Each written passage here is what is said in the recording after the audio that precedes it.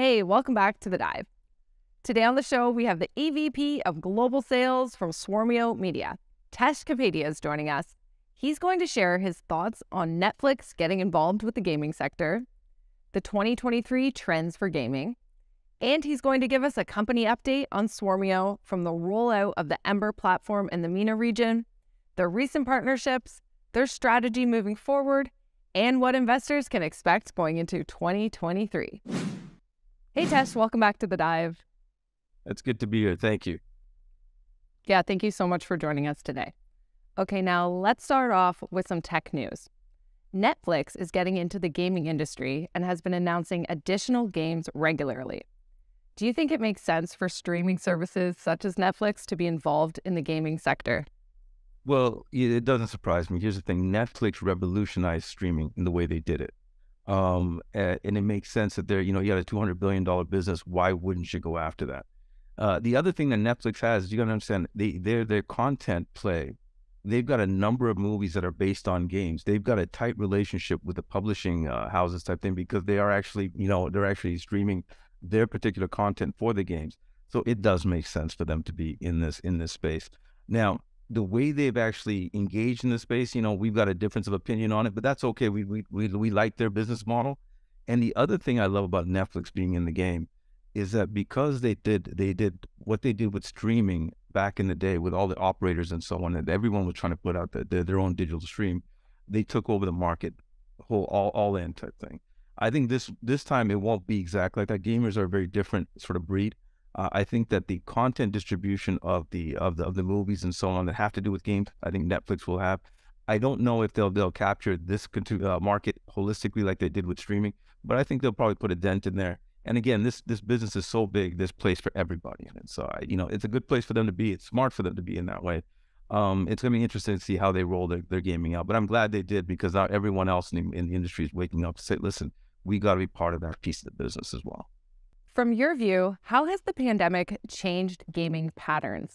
What areas of gaming have had the biggest growth?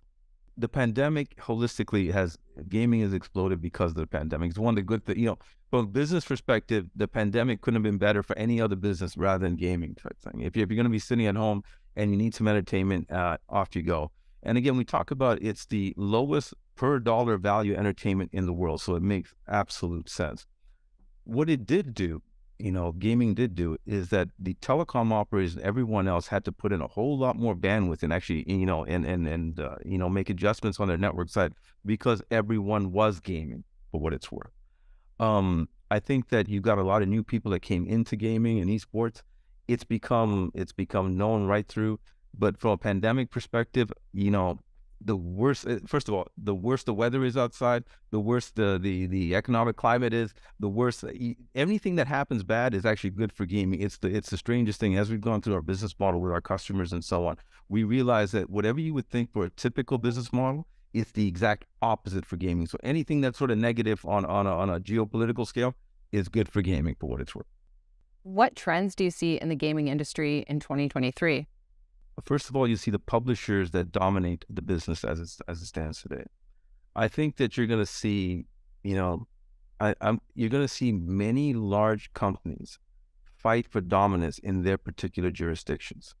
We're lucky enough. We're going to be talking about a little later about our involvement in the Middle East, which is a big spot for us, a hot spot for us. But just to give you an idea of what's happening. You take a look at what's happening in Saudi Arabia, where they've announced, I think, $38 billion plus to be invested in gaming. We take a look at the same sort of thing in Qatar, the same sort of thing in the UAE. People are looking to dominate the MENA market. We take a look at, the government in the UK just announced tax breaks and so on for gaming companies and so on. People are trying to attract gaming companies. They're trying to be part of the whole ecosystem. They're trying, the Olympics is going to put in, esports is going to be part of that as well. I think you've just seen everyone wake up and say, hold on a second. We not only want to be part of that, we want to dominate that. And you're going to see the market leaders in each jurisdiction come together, and you're going to see players that you normally wouldn't have seen before throw a lot of money, a lot of effort, and a lot of time into actually figuring out how to bring this thing together. So we're excited. We seem to I think we're finally in the right place at the right time. But market-wise, I think you're going to see some big names that you wouldn't think of that want to be part of the gaming ecosystem as we see it today. People are seeing it as a real business. Before, people used to say, "Oh, that's something that kids did." Now they're seeing now Forbes and everyone else, all businesses are looking at gaming and esports. When they see the numbers now, they're starting to understand it, and they say, "Hey, listen, we want to be part of that." Let's talk a little bit more about Swarmio. You announced a partnership with etisalat UAE, known as E&. Can you walk us through the partnership and what does this mean for both parties? We are so happy with the partnership with etisalat. Etisalat, I don't know if let me just check my numbers because they are, I want to make sure I do them justice type thing. Etisalat's got about 162 million subscribers throughout the region type thing, and that's all their properties. So people don't realize, especially in North America, they don't realize how big they are. They recently branded to E&. They are by far they're 10, I think they're just under 10%, but they are the largest shareholder in Vodafone as well. And they are if you were to think that they're the gold standard when it comes to telcos. Their branding and their name is far away. I think they got the award for many years in a row of one of the best sort of marketed companies in the world. That they're like the Coca-Cola of telcos for what it's worth. So we're very happy to launch with them, and we're launching with them in the UAE with an expansion into the MENA region. And I think that the regional sort of our first phase is to address about a gaming population of about 84 million, 85 million gamers. That's the population that we're addressing. It is I can't tell you how happy we are about that. One of the cool things is that the MENA region right now, I think it's at a 1.78 or 1.8 billion dollar sort of business type thing. It's going to be moving to 2025 to about a $5 billion a year business. This is why the region itself is spending so much money competing with each other. And if I could say this, another interesting fact about the UAEs where we're launching, 9 out of 10 people have described themselves as gamers. Now think about that. That's 90% of the population. Only you think it's 20, 30%. And I was just in Dubai just a few weeks ago, and it was winter time, so it was really nice weather for what it's worth. But when you take a look at the Middle East and you just take a look at the 3-4 months of the year where it's summertime, where it's unbearable, people don't go outside, and I can understand why. You can understand why gaming becomes such a pastime where it's so popular. The other thing, not to be too long-winded about it, what we realize is we have a great opportunity. We love the fact that we're working with etisalat. I think there's a lot of strategic things that are going to go back and forth between us. I think you're going to see further announcements down the road. But when you take a look at the MENA region from a regional perspective, everyone's fighting over it. The one thing it's underserved. And here's the thing, demographically, you cannot think of richer nations in the world than the Saudi, Qatar, UAE, and the rest of the region, Bahrain, and so on. The whole region is economically, it's very powerful. But from a gaming perspective, the publishers and everyone else, and I'm generalizing a little bit, they've forgotten about the Middle East. If you take a look at all the sort of pro circuits and so on, the Middle East is underserved. It's underrepresented. So you don't see the top players coming out of the Middle East actually competing on the world stage because of that. We also know where all the game servers are and all that kind of good stuff. So us bringing this to the MENA market is something special. And I'll tell you what, we couldn't have done it. We could have been happier with the partner that like etisalat to take it to market with. So. Tesh, could you give our audience a quick overview of what the Ember platform is? Sure. This is our engagement platform. We've got a lot of technology that surrounds Ember, but Ember is where the customers or the end users come to play. It's where they actually post their scores. We have all our tournaments there. We have our challenges there. We have our influencers come on in and we host their items in there. We host all our content there. This is where the streaming happening. This is the hub. This is the gaming core. This is where the engagement actually happens. That's the Ember part of our platform. And then that ties into our pay in store and everything else. But Ember, to net it out, is where we actually do our end customer, our user engagement, if you want to think of it that way. We've seen a lot of partnerships and agreements this year. Do you care to share your strategy moving forward? And where will the revenue growth be coming from? Yeah, we're very excited. There's a few things. First, we talked about the etisalat partnership. The other one is the Unipin partnership that we had. And that gives us access to, content at a significant sort of size and level. Companies like Unipin do hundreds of millions of dollars per month in business, and they're partnered with us. We'll talk about how that impacts our store piece. Um, the telco partnerships that we have in the region, I'm going to say it now. We're going to be announcing that we've integrated with Gcash in the Philippines at 66 million subscribers. And we're partnering with operators all around the world. One of the things that we've done is we've hit a nerve with the end customer, which we talked about a little bit, is saying that we found something that they like. We found a situation where, our growth is, upwards of 30% month over month. We're looking at numbers such as, for the people that are coming into the platform, the people that are hitting our landing page, 18% of them are actually making accounts.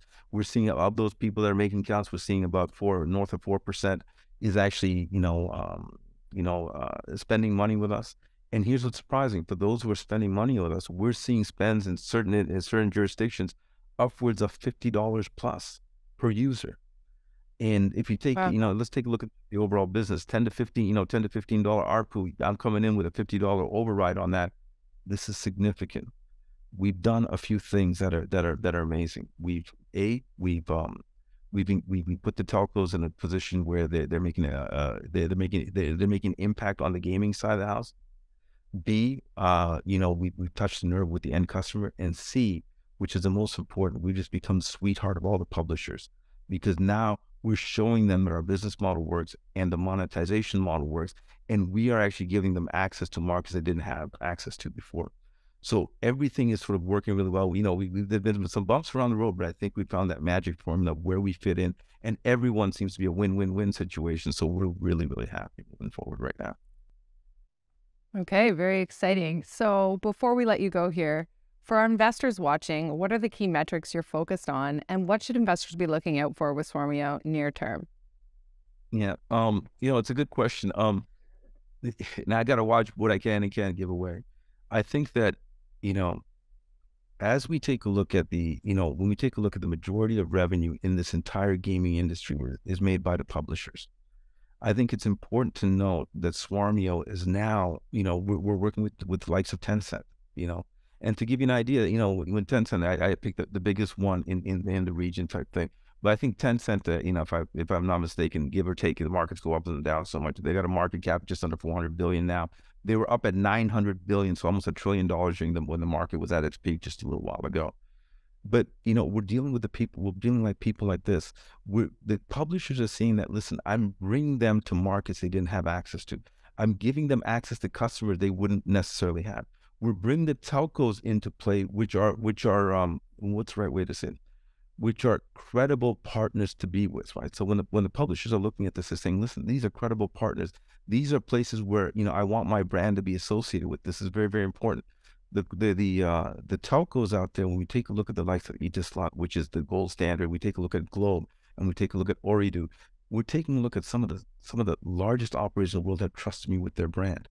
When you marry all this together and we're able to provide the managed services and do what we do really, really well, which is that engagement factor, which is to bring to tap into the demographic that is so tough to tap into and successfully do it, I think there's some interesting things that are happening. And I think that the scale at which people will see things is going to be much different. I believe that, our CEO in the coming months will probably give you future, guidance looking future looking guidance. I figured all the hard work that's been gone into the last, X number of years is now starting to pay off. So we're very happy with the way things are moving. We're with the partners that we have, with how the market is looking at us, not only from a telco side of the house, not only from the consumer, but the publisher side of the house. And they're realizing that this model works, and they're actually entrusting us with it because it's going well. I think that forward looking, you're going to see something special coming out of Swarmio. I believe that in my heart that this will be the breakout year for Swarmio. Oh, wow. Lots of big things to come from Swarmio. Okay, Tesh. Well, that's all we have for you today. Thank you so much for coming on and giving us the company update. We'll see you in the new year. Bye. It was a pleasure. Thank you so much. Thanks so much for tuning in today. We'll be back again tomorrow with the latest news in the small cap world. So stay tuned by hitting that bell and subscribing below before you leave us. Bye.